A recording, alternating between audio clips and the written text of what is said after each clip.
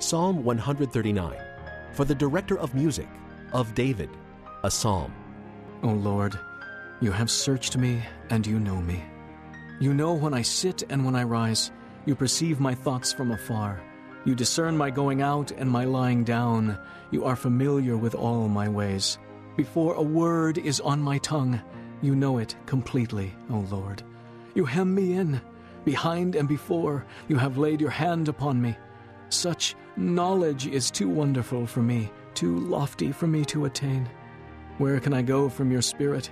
Where can I flee from your presence? If I go up to the heavens, you are there.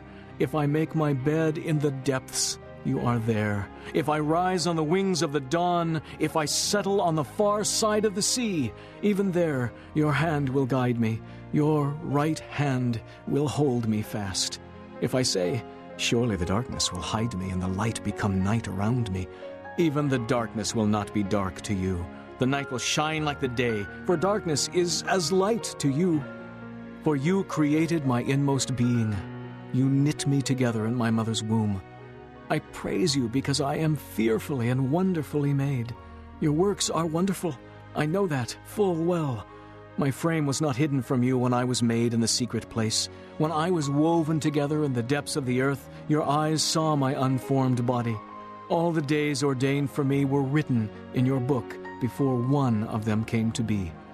How precious to me are your thoughts, O God! How vast is the sum of them! Were I to count them, they would outnumber the grains of sand. When I awake, I am still with you. If only you would slay the wicked, O God. Away from me, you bloodthirsty men! They speak of you with evil intent. Your adversaries misuse your name. Do I not hate those who hate you, O Lord, and abhor those who rise up against you? I have nothing but hatred for them. I count them my enemies. Search me, O God, and know my heart. Test me and know my anxious thoughts.